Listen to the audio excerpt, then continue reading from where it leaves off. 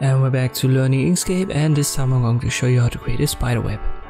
Let us start with the Bezier tool. I'll hold Ctrl and click 2 times to have a straight line. Make sure it's selected, go to Object, Fill and Stroke.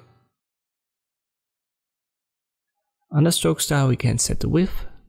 It depends on the size that you've got. Let me pick, I don't know, maybe 10 is fine for my example. Select the line again and keep the 10 mm in mind. Right click and duplicate, or simply press Ctrl D.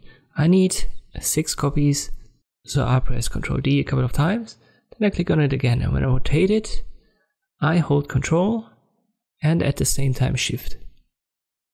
And now I go 1 increment upwards with each of the copies. So I need to select them and click on them again to be able to rotate them with the cursor tool. And when I rotate, as I've said, I'll hold Ctrl and Shift.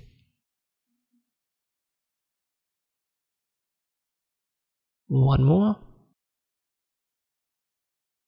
And that's what we need. So it's 7 of these lines. Use the Bezier tool again, make sure your snapping is enabled. The default should be fine to connect all of these endpoints.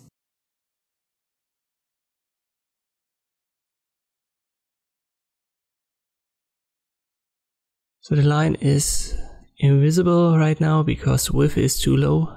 Just let me zoom in. I select it and now I increase the width to 10. So that's the width we've had before. Let me go down to the bottom. You can see right there we need a round cap. That solves the problem.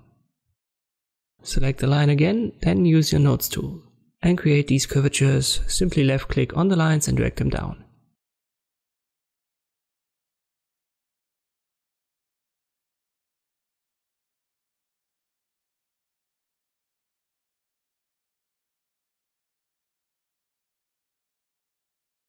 That should be fine. Make sure this line is selected, then press Ctrl D.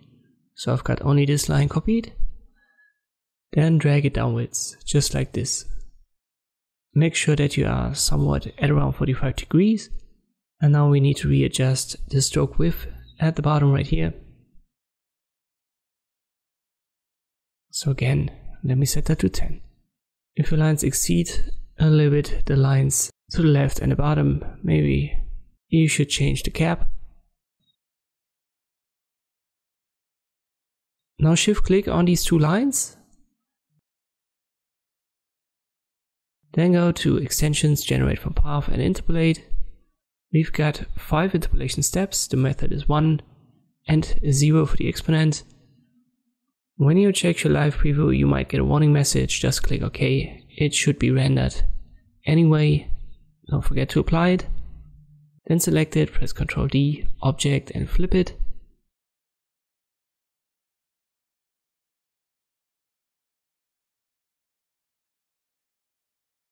And again select it all, Ctrl D, this time flip it vertically, once again under Object.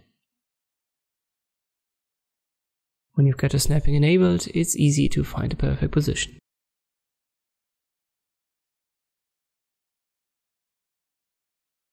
Go to Object and group it.